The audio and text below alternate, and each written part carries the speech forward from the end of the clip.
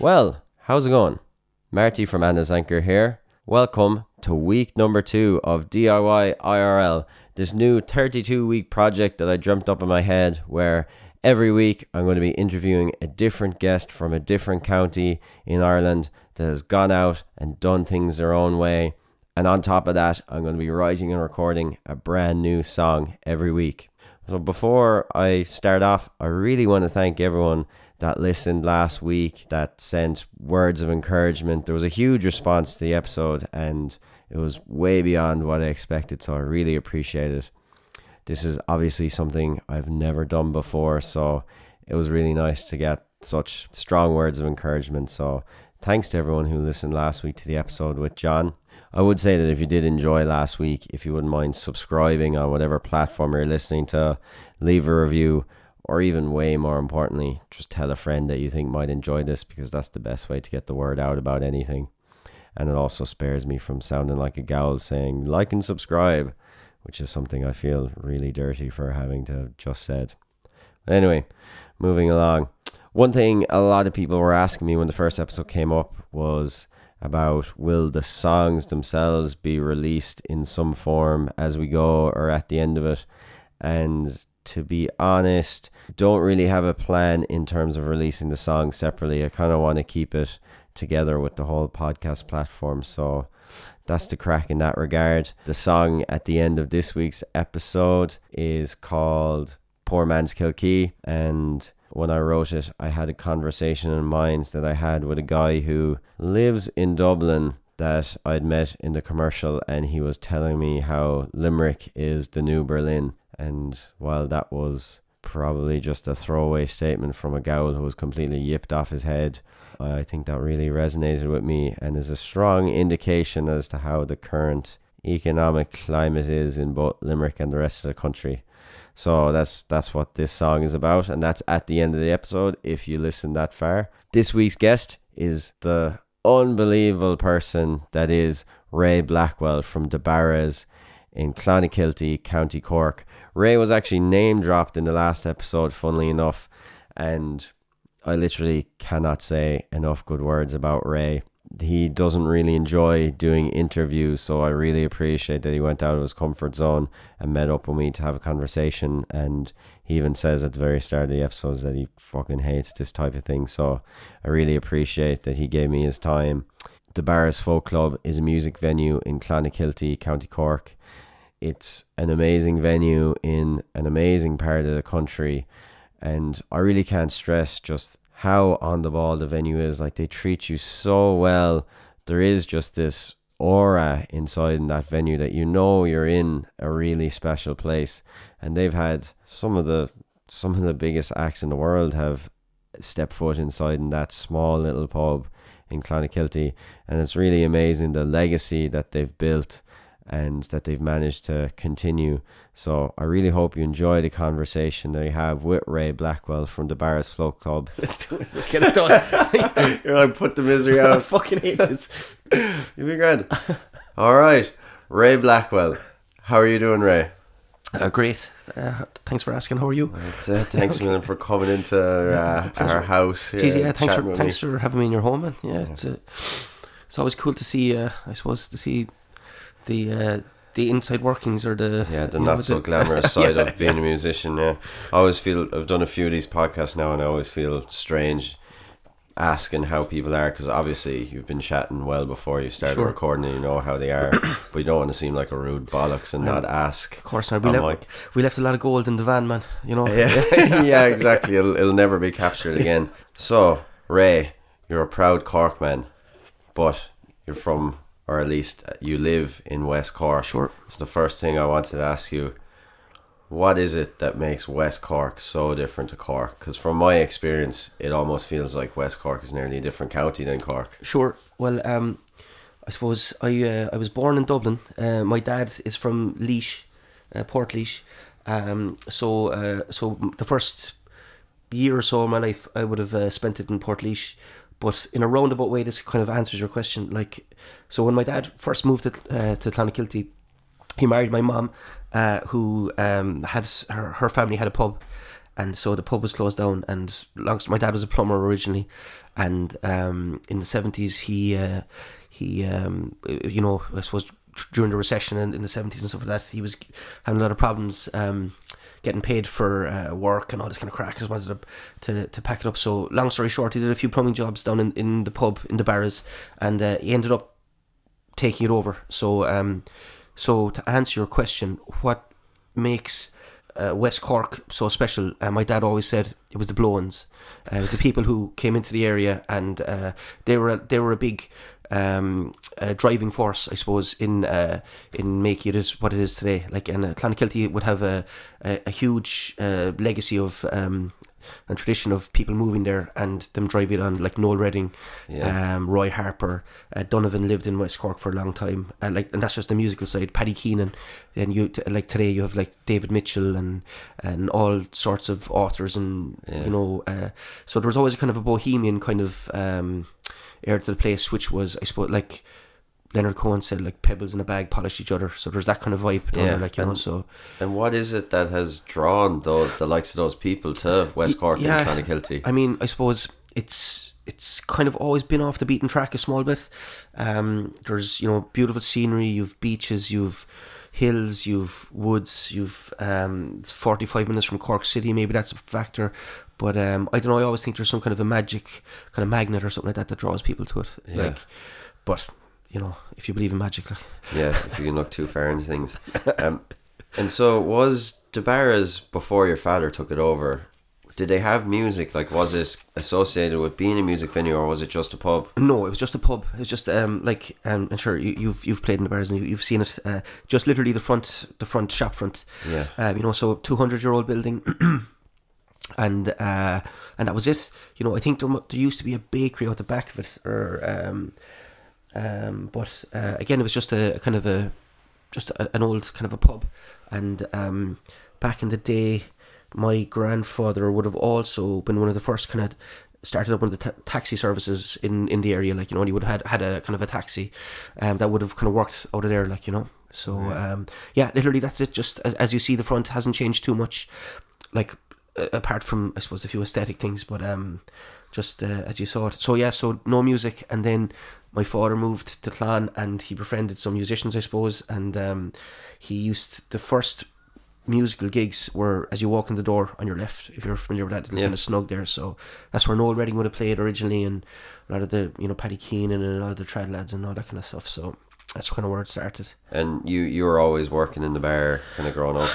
Yeah. So like, I would have, when my dad opened up the bar, my mom was working in a bank, and she was in Abbey Leaks in Portlaoise. So my dad would have been kind of up working in the bars, and then we'd drive up on the weekends after mom finished work or whatever. Like, I have a vague recollection of it, or at least I think I do. Yeah. I suppose maybe I've been told so many times I think I remember. Yeah. But so yeah, so that was it. And then we eventually moved in with my grandparents and my uncle, who lives upstairs above the bar. So we lived there for a few years. Okay. Just upstairs. Yeah. At what point then did you move on to ultimately running the place? Yeah, well, I suppose I went to college, and then I lived in South Korea for a while. I was working over there, and then I came home just for a visit. But I can't remember, like, whatever happened anyway. It was never my intention to stay, but I kind of got caught kind of working, and then it just kind of just finished out a couple of months, and then something else happened. Maybe there was a member of staff that had left or something like that, or I really can't remember now at this stage, but ended up just, I remember I ended up started working back in the kitchen when I first got there, and then just kind of progressed or got demoted to the bar, whatever way you want to look at it, like, you know. Okay. But like, I'd always worked there all through since I was very young, whether it was sweeping the place or cleaning it or sorting out the bottles and returnables and all that kind of crack. So it was always, I suppose, it was always just part of my life, I suppose, like, you know. Yeah. Did you find it hard then, because I suppose working in a bar is a kind of a trade that's transferable to a lot of places, but I mean, DeBarra's is kind of a music venue like no other. So did you find it hard then moving on to actually booking the music then? Well, I suppose that definitely was hard, but I suppose mostly because it was a lot of the stuff that was out of my sphere of influence, like my outside of work, like, you know, like, I mean, I loved, like, Nirvana was my big band, and I loved all that kind of stuff, and I suppose in lots of, like, I'd like Noel Redding and all these musicians would be coming to my house for dinner, and I was like, they were my parents' friends. I didn't want to be hanging out with them at all, like, you know. I was like, fuck this. So I suppose there was, in the early years, there was a kind of a rebellion against that, like, you know. But as far as booking the shows, I suppose like a lot of people would have been getting in contact that would have played there over the years. A lot of the folk guys that, like, I never really even heard of, like, you know. So it was a bit of a learning curve in that, but I got to be familiar with I suppose all sorts of different types of music, and like, I was always conscious that that I was, you know, like, keeper of the flame, or to some end, that I had to continue what had been going before me. So I had to learn a lot, I suppose, certainly regards different types of music and acts and stuff like that I wouldn't have been very familiar with. But it's been amazing. So I've got to hear some great guys, and, you know, all the old folkies, you know, like, a lot of them now I've become friendly with over the years as well, like, you know, kind of hopefully carrying on the relationship that my father would have had with them as well, like. Yeah. And you just kind of touched on there about being into different types of music, and for me, from the outside looking in, you know, I'd always heard of DeBarra's folk club, and had seen, you know, like Mick Flannery or the Villagers, or those kind of posters, like, flying about the internet, and then eventually came to learn that you're, like, a massive Fugazi fan. Yeah. How did you kind of get into that type of music? Well, that's really cool, because like it's cool that you mentioned those two bands in particular, because, like, Mick Flannery's first ever gig was opening up for John Spillane, and then some of his very early shows, like, you know, 20 people in them, like, and Mick and Connor from the Villagers are two bands that, like, I suppose when I took over the Barras, I always feel that the table was kind of set, but you still have to cook the dinner, you know, like, that's the way I look at it. And those two bands in particular were of my generation, and they were bands that I saw kind of firsthand, you know, maybe 30 people at the first Villagers show, even before the Villagers were the Villagers, the immediate played in the Barras, you know, like Connor's old band. So that's what I love, and I suppose that's what maybe defines my caretaking of the Barras, if that makes sense, like that they were my generation, and they were, you know, it was great to see them at the start and to see them where they are now, like. But regards, so I mean, like, if you ever listen to the immediate, like, you know, like I suppose the way they used to swap instruments and really, you know, it was kind of like, I imagine, like, you know, Sebado or whatever, like, you know, and so those lads are definitely coming from, and Mick as well, like, you know, is a big Nirvana fan and all that kind of stuff. I don't know if he's, but so that was the generation, like, you know, that they were all influenced by them to some end. But yeah, again, I suppose back to Fugazi, like, the first time I ever heard of Fugazi, I was reading, I was a big Nirvana fan, and I bought a book called Route 666, the road to Nirvana, or something like that, and it had a picture of Nirvana on the cover, and it was just about, I suppose, American hardcore and the build up to Nirvana, and I know there was an interview with Eddie Vedder, and I think he talked about Fugazi, but, you know, back then that's how you found music, is that a band mentioned them in an interview that you read in some magazine or something like that, and then you had to go up to get the bus to Cork and go to Comet Records and try and buy the record. So, and would they have stocked Fugazi? They did, yeah. Like, I got a cassette of Repeater in Comet. Like, that was literally, that kind of started it then, like, you know, and then, you know, like anything, you just voracious for it, like, you try and track down the back catalogue and all the rest of it, but yeah. And then the first time when I first moved to college, I was living across from Nancy Spain's, and Fugazi then were playing literally across the road. My first year of college, I think it was the Red Medicine tour, and like, I just couldn't fucking believe it, like, you know. All right, they played in Nancy Spain's. Yeah. That's insane. Yeah, it was great. It was unreal. Yeah. Going back to the bars, then, let's say, being kind of, well, obviously you're a music lover, but being into heavy music, can it sometimes be difficult to book bands that the punters want to see versus who you want to see yourself? Because, let's say, if I was to run a venue, I feel like I'll probably run into ground, because I'm into such obscure music that not the general kind of population are into. Can that be a difficult thing? Well, I suppose when I started, I was always conscious of the legacy and what was there and what went before, and I tried to continue it. But then, like the more maybe the more confidence you get, or whatever that you and the longer you're at it, something you want to put your own mark on things. So I certainly would have booked heavier bands or stuff that mightn't have been there, but then like nobody was as loud as Noel Redding sometimes, like, Yeah. so that's the other side. Yeah, of it. that's where it all kicked off. So there was a lot of rock always going through the place, Yeah. like, like I saw some amazing rock stuff there, and like I suppose you want to put your own mark on things and stuff like that. But then when you start getting running, you can't run away with yourself either. I always have to remind myself that I suppose the Barra's first and foremost is a pub. It's a traditional Irish pub, and that's the reality of it. And it's kind of a music venue, second in as far as the day-to-day running of it, and how and why it functions and why it's still here today, So I've had to, that's been a learning curve as well. But you have to, you can't, you have to do what's right for business wise as well, and that's not always, it certainly wasn't always easy in the early days, but I suppose it's more it's something that I'm just, I suppose, more conscious of now, and certainly something that I have to pay more attention to as well. Yeah, and I suppose for anyone that will be listening that isn't aware, like obviously Clonakilty is, it's relatively rural anyway. It's not, it's not a massive, it's not in a city or anything, and you find a lot of smaller venues, even in major cities, you kind of constantly see that they're, finding it difficult to keep the doors open. I suppose the Barras would even put on gigs that are of the, of a similar stature or size that bands would, that would be kind of sticking to the main cities. Is it, I suppose you're probably going to say yes, but how difficult is it to run a venue of your size not in a major city? Well, look, I suppose like a big part of why the Barras is what it is because of obviously the people who come to the place and the audiences and stuff like that. Like Clonakilty is a small town, like 4,500 people, but there's a good hinterland. It's only 45 minutes from Cork, which works in our favour sometimes. For the most part, I suppose we've been around long enough that we're part of a gigging circuit or whatever.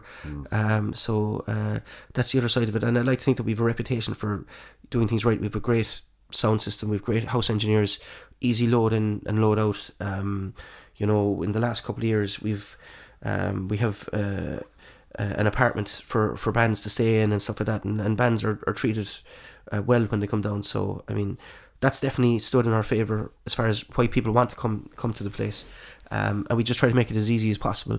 But like I don't think it's always kind of maybe the elephant in the room when you're talking about a music venue, but like definitely it's getting harder, I feel, to get people into shows, certainly new shows. And I don't think that's just the Barras. Doesn't matter if you're the Barras or Dolan's or wherever, and like I've been to gigs in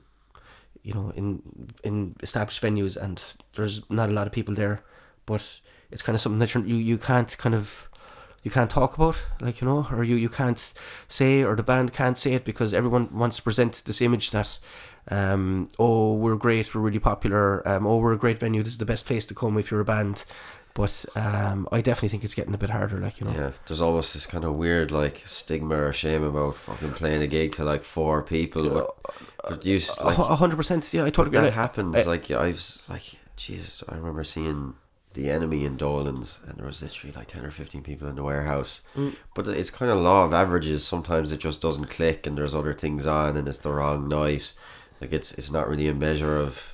Yeah. I totally agree with you. There's so many variables now when it comes to putting on a show and doing a gig, and you have to know firsthand from your experience as well. Regards that, there might be a charity function, especially in a small town.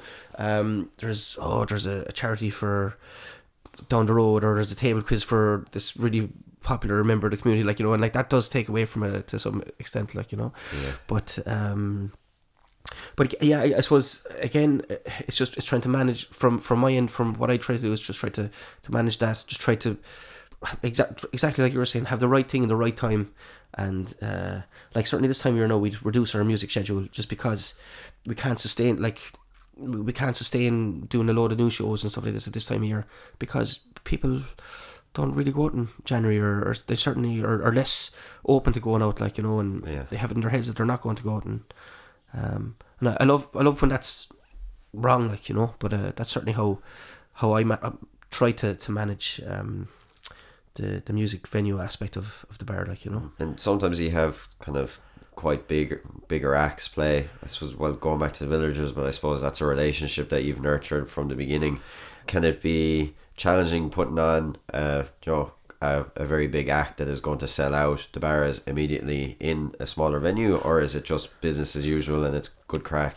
Like, I mean, it's amazing, and like those are kind of prestige shows for us, but I suppose the biggest problem with those big acts is that you have everybody who's ever gone to a gig ever is turning up when the show is sold out, saying, "Oh man, I need a ticket, I'm coming here all the time, I'm a regular," and like that's literally the hardest part for us, is to manage that, you know, because these people are like they're our customers day in, you know, they might be every once a month or 2 months, but they're coming in to the bar part of it, you know, and trying to and at the end of the day, it's such limited tickets for those shows that, like, we'd love to be doing a week of those kind of events, but it's not the case. But again, I suppose over the years, maybe we've gotten a bit better with that, and you try to, you know, you're always trying to look after all these people, like, you know, so, but like, that's amazing when that happens, and it's always a special occasion, especially in the intimacy of our room, to see acts like that, on such a small kind of stage, like, you know, it's great. Yeah, it's amazing, and the venue is so perfect for it. There certainly is just an amazing feeling in there, and I think that's probably largely down to how you've run the place and the staff, and how everyone gets looked after. Well, yeah, that's a part of it too, and I suppose, like, I always like to think that performers leave their own little mark in it as well, like, you know, the place becomes imbued with the performances or whatever, like, you know, like, even seeing the pictures of different acts that have played on the walls is really nice to see. It's pretty wild. It's the acts that have played that aren't on the walls now is my big concern at the moment, because there's been some amazing stuff that I haven't been able to get pictures of or get up on the wall. So, but no, it's been great. Yeah, I'm very lucky. Taking a turn, you're sitting in front of me wearing Clonakilty International Guitar Fest t-shirt, which not by design, by the way. That was, I just threw it. Just happened. I was wearing mine yesterday, actually. Okay. So, what's it like putting on the festival? I suppose it's very unique in the sense that it involves the entire town, and most of the shows are for free. I imagine that makes it very difficult to put on. So what's it like organising it and getting enough funding so that you can make all of these shows accessible and for free? I suppose it's 15 years now at getting to the stage that we're at. So it's been long and hard, and you know, I suppose we've learned very quickly over the years as well, which to my colleague and myself, you know, Kevin McNally, how regards funding is always difficult. I suppose we do a lot of you know, trying to get sponsorship and raising funds in the town and in the community as well, but then I suppose, like, we're reliant on Arts Council funding and Cork County Council funding and lots of other Creative Ireland and all these other kind of avenues. Again, it's only from over the years, from going to workshops, you know, meetings that seemed pointless, that we've been able to climb up that rung of the ladder of funding. So again, that's been kind of something that, you know, that we've worked hard at to follow through on. Regards, I suppose one of our, but like, part of our manifesto is to try to make things as accessible as possible for people. You know, I suppose it grows from the belief that again, in the DeBarra's model, that the best gigs are the small gigs, or certainly stuff that or even things that you might not have, you know, some of the most memorable music moments are a band that you mightn't have known about or heard about, and that blew you away, like, you know. So that's kind of part of our philosophy in the festival. That's how part of the reason that we keep things free, also because we're using the town as our kind of venue. There's a lot of, like, places that aren't established venues, that aren't even close to being a venue, that we turn into venues. That contributes to the experience of seeing a great noise rock band in in a shitty old man's pub or whatever, like, you know, it just kind of adds to the occasion. Or was that a conscious thing? Is that kind of goes very back closely to the kind of Fugazi, like Discord mentality of just do it wherever? And sure, like I mean, I think, I suppose if you're into that kind of stuff, it does kind of inform a lot of different parts of your life, like, you know, and definitely, like, that'll be a part of it. Just the do-it-yourself kind of mentality. We haven't done any gigs in a state penitentiary or anything like that yet, or in the local jail cell. So no, but close enough though. Butchers. No, but you've given me a few ideas, like. But yeah, but again, that's just it's just such a bizarre kind of experience, and like, I suppose, like, I don't want to do it too much, but like, I always feel that there's a lot of kind of magic realism in Clonakilty, like, you know, in West Cork in particular, it kind of really, like, it lends itself to that kind of, you know, so seeing a gig in a butcher shop isn't, you know, it just seems to fit, like, you know, I don't know, it seems to make sense. Yeah. Is the festival a good opportunity to book bands that may not make sense to have in the bar of a Friday night, but that you still really want to have play? Yeah, 100%. Like, I suppose the festival is just kind of, in lots of ways, it's just an open card for being Kev to book music that we really love, but also, like, there's so much work goes into the booking and into the lineup, you know, or how, like, which show follows the next show, that it all has to make sense in that scheme of things. But also, I suppose, like, the festival began because of the bars. You know, we called in a lot of favours and a lot of musicians who would have played in the bars, but like in recent years, it's just it's a way that I want to introduce maybe new bands to a ready-made audience that we can follow up with a show in the bars, you know, after it, like, you know, so that there's always already a base, you know, that people will come back, and they might have seen them for free, but they'll come back and pay into a show the next time. So it's kind of that kind of long-term kind of a goal. So, like, we're always kind of looking long-term in that sense. Yeah, that is a great stepping stone to kind of build something from. Aside from music then, because obviously, like most people in their downtime, they'll go to the pub or they'll go and watch live music, and that's your most of your life is consumed with that. So what do you do outside of that in your downtime?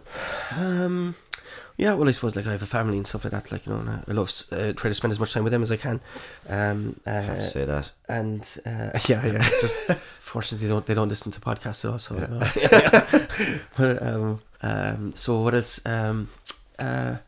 Yeah, I don't know. I mean, I like going to pubs, and I like meeting friends, and I suppose I like watching movies. I suppose, you know, same as anyone else really. Computer games, I like computer games. You know, you're into David Lynch movies, aren't you? I'm a big David Lynch fan. Yeah. Did you watch the new Twin Peaks? I did, actually. I suppose I was never really into Twin Peaks, but I was always, like, really into David Lynch since I was in college, and, you know, maybe a little before that. Certainly his movies. But when the new season came out, I loved it. Actually, I really loved it. It was great. This is definitely going, like, really into the creepier, stranger side of things. Yeah. No, I love. It's real escapism for me. I love that world that he is able to create and draw you into, like, you know. It's pretty special for me anyway. I enjoy it.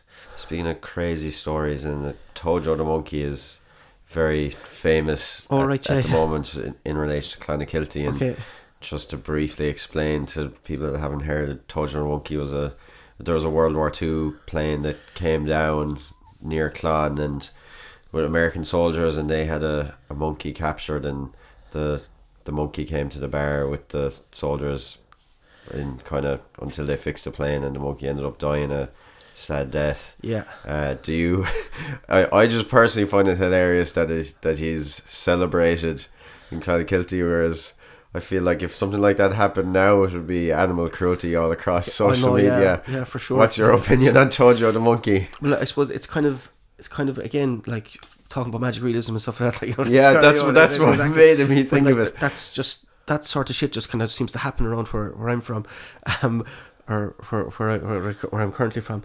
I suppose, so there was this big American bomber, and the radar stopped working, and they they flew off course and they crashed into a marsh on the way out to Inchydoney. And as the story goes, they popped out of like, they didn't know where they were. They thought they were, I don't know, did they think they were in maybe occupied Netherlands or somewhere like that, or the north, somewhere like that. So they popped out and with their guns, and there was a local kind of farmer or whatever walking past, and they pointed the guns at him and they said, "Where are we?" And your man said, "Oh, you're in White's field, but don't worry, he's gone to Cork for the day. He won't be back till tomorrow." So that's kind of which I always thought was kind of a funny kind of a story. But so Tojo was there, and he was kind of, it was a big deal in the town at the time. Again, I suppose, like, Ireland was neutral, so there was I think some guards were sent down from Cork or whatever, soldiers to guard the Americans. But it just became a big party in the town, and it became just a big kind of session, really, like, as I've been told, like, and apparently, well, I don't know, Tojo was given some local delicacies and all that kind of stuff as well, like, you know, and like nobody obviously had ever seen a fucking monkey before, like, you know, so it's pretty exciting. But he did pass away, and I'm not sure if you've been to the hotel in Clon O'Donovan's, but there was it's an really old, like a great hotel, a great family that runs. There's a nightclub at the back, but it's a real old lobby with a big stairs going up from the lobby, and like they waked Tojo at the top of the stairs, like, and the cube came all the way down and out the door to see the dead monkey, like, you know, after he passed away. But which again is kind of bizarre. But yeah, so they had a big, I think there was a big a couple of years ago, it must have been 60 or 70 years anniversary or something like that, and a lot of the former the guys who came in the plane kind of came back, or else members of their family came back, like, just to mark it. And yeah, just a real quirky, weird kind of a story, like, you know. Having spent plenty of time in Clon over the last few years, like, hearing a story like that makes total sense, and can understand exactly why that would happen in Clon. Like, there's also a friend of mine started up the Clonakilty brewery company, and one of their beers is Tojo. You know, it just tells a little bit about. I've seen in the shops. Yeah, tells a little bit about the story in the label. But I know he's gotten a lot of some. Like, Tojo is a derogatory term for a Japanese person, apparently. Like, you know, so he's, like, without even realizing that, like, you know, he's gotten a lot of irate emails and Facebook posts because of that. Just another kind of funny kind of. Speaking about just completely fucking strange things, then, like, Clon is an interesting place in West Cork. Has there been any ridiculously strange characters coming to the pub and you've just thought, oh man, what fucking planet did you come from? Yeah, it's like, you know, you feel like anyone that stands out. You feel like you're part of your own David Lynch movie a lot of the time, but loads, none really that comes immediately to mind. But you know, like, I suppose what, like, Clon is great for being very welcoming to kind of everyone, like, you know. So you know, madness is kind of encouraged to some point anyway, certainly, like, you know, or certainly tolerated. But, you know, like, obviously there's lines that certainly in the bar that if they're crossed, that, you know, we'd be very you know, we'd be very strict in regards to how people carry on in the pub, like, you know. So but other than, I can't think of anything particular. Has there been any musical highlights then? I'm sure there's been tons. Was there any, like, one that stands out in your mind? Oh, like, there's been loads, really, I suppose. But I know when Lee Ronaldo first played the Guitar Festival, he'd been an actor we'd been trying to get for a long time, and then he eventually decided he was going to come. Like, that was pretty amazing. And then as far as the gig went, I suppose the whole circumstances about the show, how it happened, were pretty amazing. I suppose I was constantly trying to book him for a few years. Like, he'd be one of my, you know, I'd be a huge Sonic Youth fan, and and then, as it turns out, his Sonic Youth's booking agent in Europe has always been this guy called Carlos Van Hifte, and, like, from the early days when they first started coming over, and as it turns out, he's also Luca Bloom's booking agent, and has been in Europe. And so he just kind of I kept on trying to book Lee Ronaldo or whatever, and eventually he just said, look, he got in touch with Luca Bloom, said, look, there's this guy in a folk club that's trying to just keep sending me emails about Lee Ronaldo, like, you know. And then Luca kind of said, oh, they're great, it's a great spot, blah blah. So from that folk connection, you know, Lee Ronaldo came to the Barras, like, you know. And it happened at a time when I was pretty fed up with the festival, and certainly running it, and a few things had happened that, you know, that I wasn't gonna, just had enough of it. But then he said he was gonna do it, and like that totally reinvigorated everything and just spurred us on. And you know, like, and that's the first, like, and it's been huge for us, and that, like, that was part of our calling card. Then anytime we contacted anyone else, oh, like Lee Ronaldo's played, oh, you know, that opened up so many more doors then for us too, like, you know. So in so many ways that was really important, really special. But then he came to the folk club, and like, he hung his guitar off the ceiling and just fucking unplayed it for like 45 minutes, which was pretty amazing as well. for certainly for half the audience and for me. Losing your mind. I don't know, but yeah, like, and I love that. I love seeing the venue being used in different ways, and like, again, just part of that, just subverting expectation or a folk club, or you know, just kind of whatever. Like, it's cool. And like, I know we were talking about like Berkeley earlier, like, you know, like and I like those Berkeley shows were pretty amazing when they first started coming to the Barras, like, you know, and like, they had a massive following now in Clon, and like, we all got on really good, like, and like, Tommy would always kind of tape over the kind of lateral line in the folk club, so or turn the folk on the wall into rock club, like, you know. He kind of like tape it up to make it look like that. So that was always, it's kind of part of it too, like, it was cool. Yeah, it's interesting having the folk club label on it. Yeah, like, the way I look at it, and I suppose the way a lot of people like Louis Armstrong said, all music is folk music. I never heard a horse sing a song. And I mean, I really agree to that. You know, it's just people telling stories, you know, and that's what folk is, like, at the end of the day, like, you know. Yeah, for sure. And it is just a word at the end of the day. Yeah. If you had a magic wand and you could book one band that's current at the moment, current bands, in any band at all in the world. I was going to say Leonard Cohen, but I know I don't have an answer. Yeah.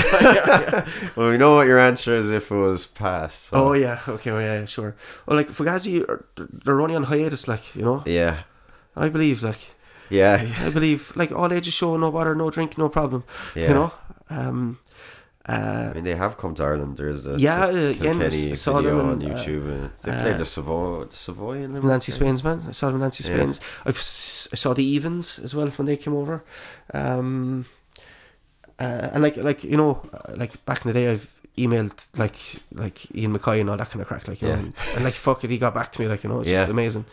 And then a mutual friend, or a friend of mine was living in Washington, and one day she emailed, like, Discord House or whatever, like, and she said, oh, I have a friend who, you know, he's a big fan, blah blah blah, and whatever about that. Ian was like, oh, come on up to the house, call over to Discord or whatever, and then she was telling me that he sent another email back, oh, like, if you want milk, bring your own milk, like, I only have soy milk, you know, and all these kind of stuff, just so she went over there anyway, and they had a massive chat, and he gave her a load of, like, a letter and, like, stuff, signed stuff, which for me sent it back to me, like, you know. So unreal. Like he's the god, man, he's the dude. Yeah, for sure. Yeah, and I suppose that is the mentality that we're kind of talking about, and that's kind of what the premise of this podcast is. It's kind of interesting that you'll still meet people that might have nothing to do with that side of music or have any interest in it, but they still kind of hold those same values true. And it is very interesting meeting people from different lines of work, even outside of music, that kind of are, you know, really just trying to look after everyone and do things for the right reasons. Yeah, like, I suppose I don't even know, like, anymore. Am I a music fan? I'm actually kind of a people fan. I like meeting people. I like nice people and good people. And I suppose that you'd love to be, I suppose, acknowledged as one of those, like, you know, or you know. So yeah, that's what's fun. Again, that's the great part that I love, is just meeting people, and people that you might even think you have stuff in common with, and you do, like, you know. So. Yeah, for sure, it's the best part of it. Yeah. So just to finish up then, obviously there's going to be Guitar Fest this year. People can find out about that on the DeBarra's website, is it? No, so clonguitarfest.com. Okay. So yeah, the dates for this year, the 16th to the 22nd of September. The dates for next year are the 14th to the 20th of September, I think. So that's kind of where we're at now. We're just kind of looking 2 years ahead, like, you know. So wow. Okay. The 15th year of the festival this year, we've some acts announced, but we've a lot more to come, so it's going to be great. Yeah. Awesome. And I suppose with DeBarra's itself, obviously people can go out and go see the gigs if they're in their locality. Is there any way that people can support the venue or find out more about it just, if they're from abroad? www.debarra.ie. I suppose just go to a show, or call in, or go to a show somewhere. And lastly, I just want to say thanks so much.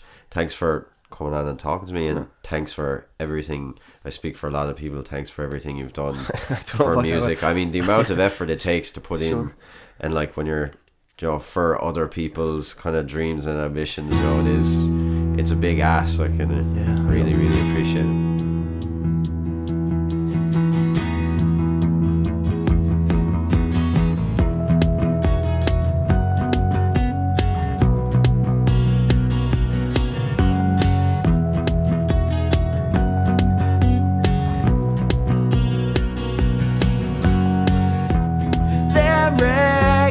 Changing, I see it when I walk the strands. Perception, reality, divided, now they're holding hands. Tag in gold of a Celtic bloom, Max gardens over industrial bloom. As I pace up and down the banks, wondering what I'll do.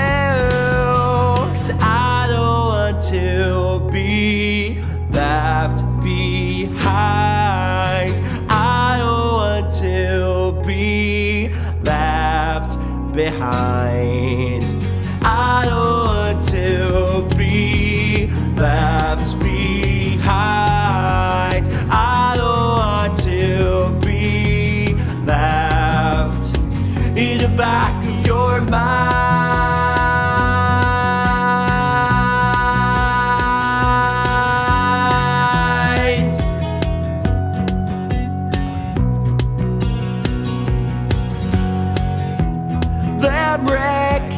Changing, I see it from poor man's cookie. A low tide will glance by the mud that will go out to sea. There's a Georgian face on the chimney stack. He used to do its best to turn the sky black. If I'm to move on without this curse, must decide what is worse. I don't want to be left behind. I don't want to be left behind. I don't want to be left behind. I don't want to be left in the back of your mind.